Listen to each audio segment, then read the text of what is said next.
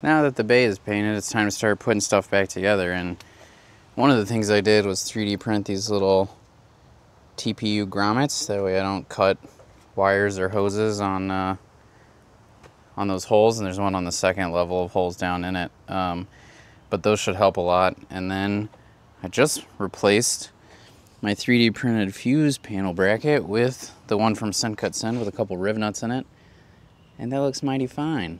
So now I'm going to move to down here and replace the ABS module bracket with the new one from Cut Send. I got the ABS bracket from Cut Send. I got a little brace onto the side just because of the way I designed it. There's no way to bend all of that. It's going to have to weld somewhere. So let's get it welded. Alright, I've just got a 1, 2, 3 block and my bracket both sides. I'm going to get these cleaned off with some acetone. Clean off my...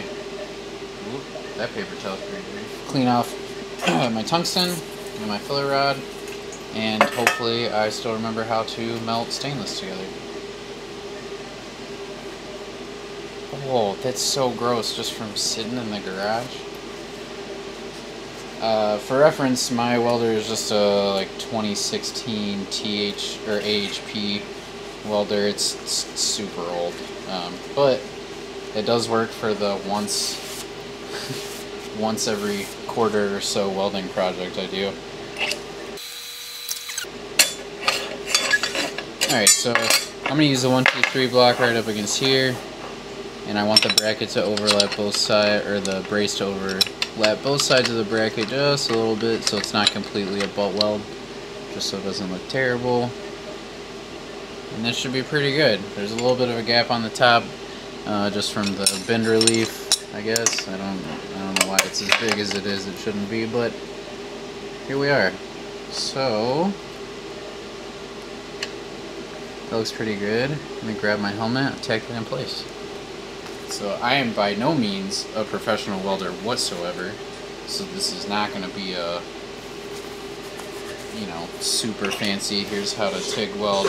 I'm going to post pictures all over the internet about it, but it's certainly going to be functional, and it probably won't look that bad.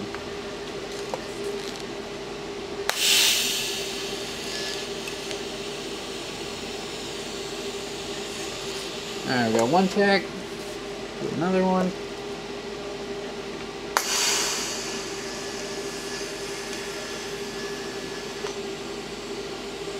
And one more.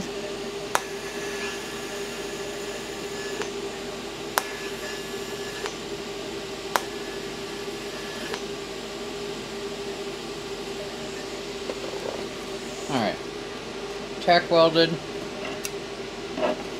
into the table apparently, so that's really cool. And to the 1, 2, 3 block? What the heck? Oh, where's my ground? Oh, my ground is on the table, so that's interesting. Oh no, I'm just an idiot. Whoops. Well, that's cool. Pretty hardy tack weld apparently. Like I said, I'm not a professional at all, and I think that's pretty obvious now. So I'm gonna go around and stitch weld this in a couple little sections, and we'll see how it turns out.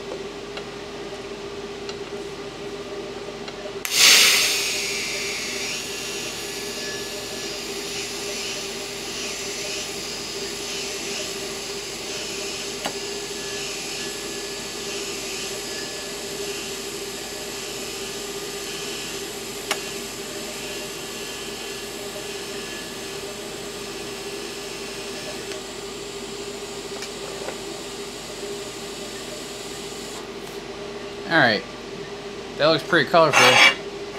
Yay! Pretty! Post all the pictures online.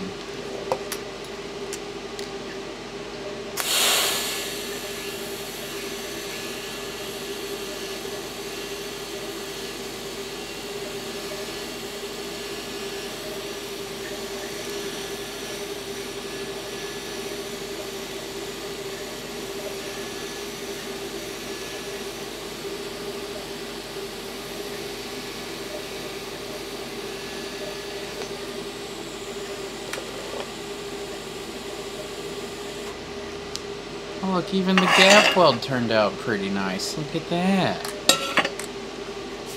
Let's keep it going.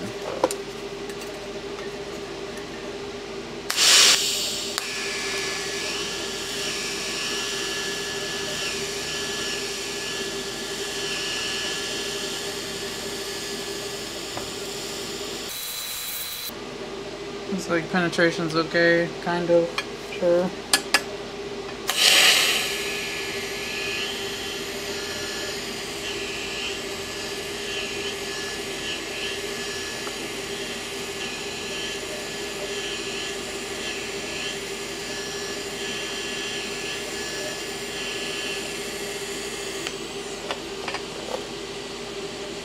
Alright. That doesn't look half bad. Yeah, okay, cool. Yeah, oh yeah, not the best penetration. A little bit. Definitely a good enough reason to use the word penetration, but... Alright. Let's do this one.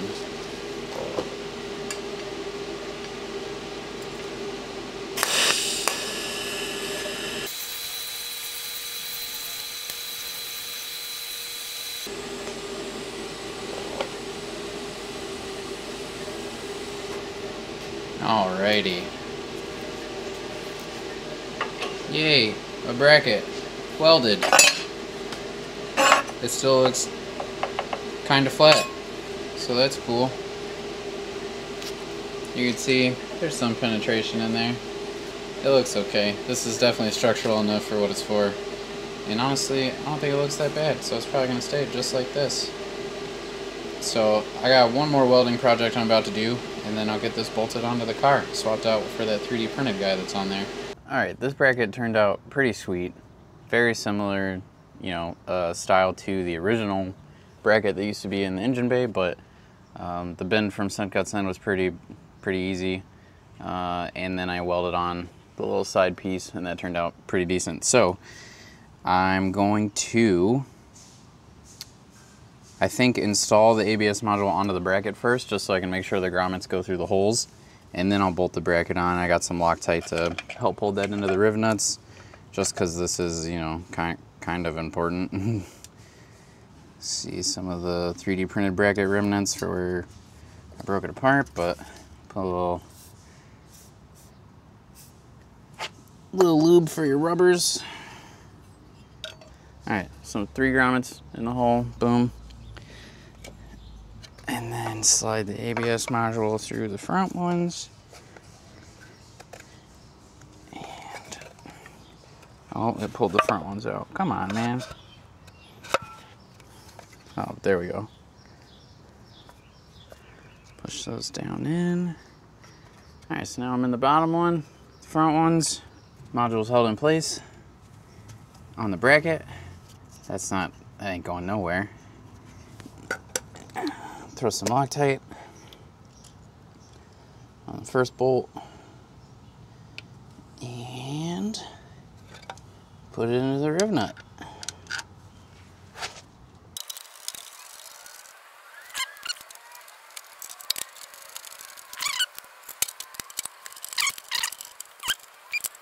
And 3. And there you have it. There's a relocated ABS module. Pretty slick. I'm gonna go ahead and reattach this heat shield here. I'm probably gonna have to take it out again when I take out and redo the fuel lines, but I want to get it here. That way, when I roll the motor and transmission in, it's not in the way, and it'll cover up the nice seam between the original paint and what I just did. So I think there's just a couple. Find them here in my bucket. A couple little self-tapper looking dudes.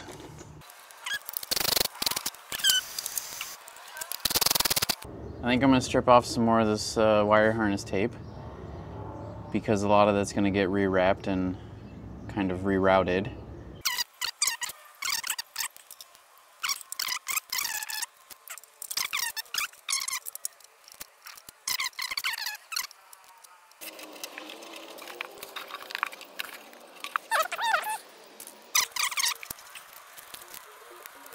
I even remember telling myself that I need to attach this connector to this before I bolt it in.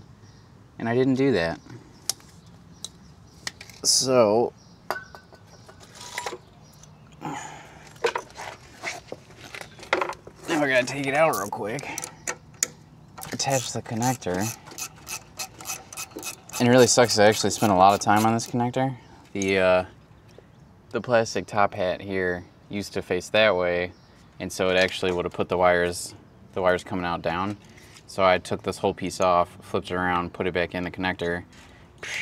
That sounds like it wasn't a lot of work, but that was probably like 30 minutes of playing with that connector to figure out how it came apart. And I'm not even stupid. So imagine if someone else would have done that. Okay. Right there. Oh, there we go. You just gotta go out of the bracket backwards, which is the hardest way to do it. All right, push that in.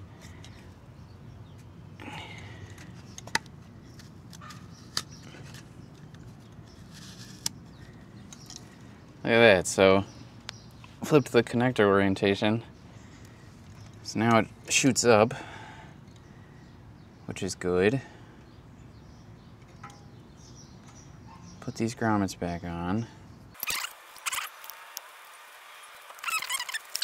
But yeah, so I'll be able to wrap these all up nice and tight like this, right? And take out all this slack, fix some of these wires that have gotten nicked.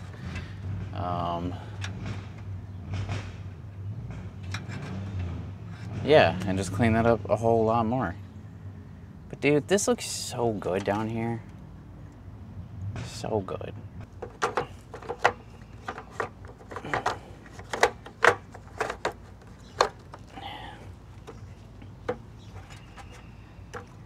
Cool, cool. Oh, I didn't. Okay, I thought I went this way. Dude, look at that, dude. That's so clean. Once this wiring's cleaned up and the ECU's above it, man, dude, oh, man. Man, that's gonna be so clean. I'm very, very excited. A little bit of a shorter video this week. I've got a lot of catching up to do from the holiday weekend. I ran a sale on the website, so I'm busy catching up on orders. Also, the garage is a mess, and I'm gonna spend the rest of the time I normally would be editing the video to kind of clean that up to make my life a little bit easier. So, thanks for watching. Engine bay's coming along next week. The motor definitely going back in. I mean, it's already in, but video-wise. So stay tuned for that. Like, subscribe, do whatever you want, get some merch, whatever. I'm Zach, this is IPF Racing. Thank you for watching.